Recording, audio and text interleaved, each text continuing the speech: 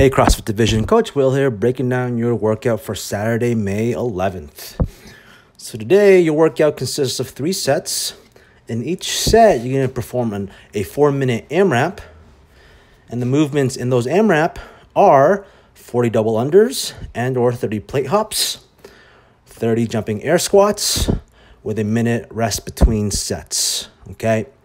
Strive and aim to have unbroken double unders. If you don't have unbroken double unders, do 60 single unders, okay? And then try to perform the jumping air squats unbroken as well. For the advanced version, we're going to replace the jump squats with a single arm thruster. You're going to do 10 on the right, 10 on the left. Just like the jumping air squats, try to perform the single arm thrusters unbroken. If you're planning to work on your double unders today, what I want you to think about is jumping and landing on the balls of your feet, jumping up and down in the same spot, relaxing your shoulders, and flicking through the wrists.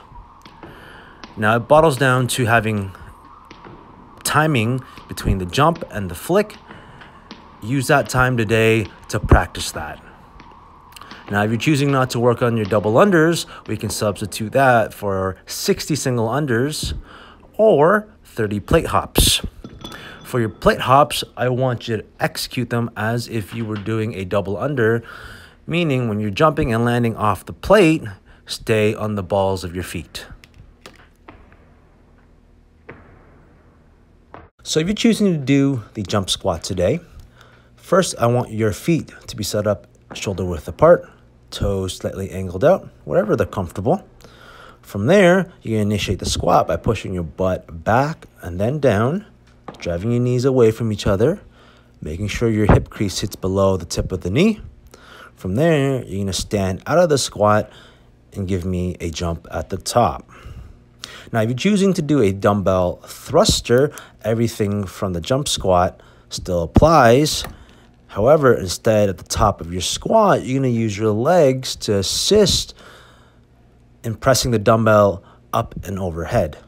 At the top of the movement, that dumbbell is going to be in line with all of your joints from head to toe. From there, you're going to slowly and carefully lower the dumbbell back down on the shoulders and then go back into your squat. For your warm-up today, we have 3 rounds, starting with 50 single unders and or 30 jumping jacks, 10 dynamic squat stretch, and a 30-second active squat hold. For your single unders, think about staying light on the balls of your feet, keeping your shoulder relaxed, flicking the rope through your wrists. If you choose to do jumping jacks, just think about jumping, splitting your feet out wide and bringing your arms up overhead, warming your legs and shoulders up. For your dynamic squat stretch, you're going to hinge forward, bend over, grab your tippy toes, pull yourself down into a squat, keeping your chest up nice and tall, okay? Keeping the elbows on the inside of the knee, driving your knees out, okay? Hang on to your tippy toes, shoot your hips up, and then stand tall. And then lastly, for your active squat hold, you're going to hold the bottom of a squat position for 30 seconds.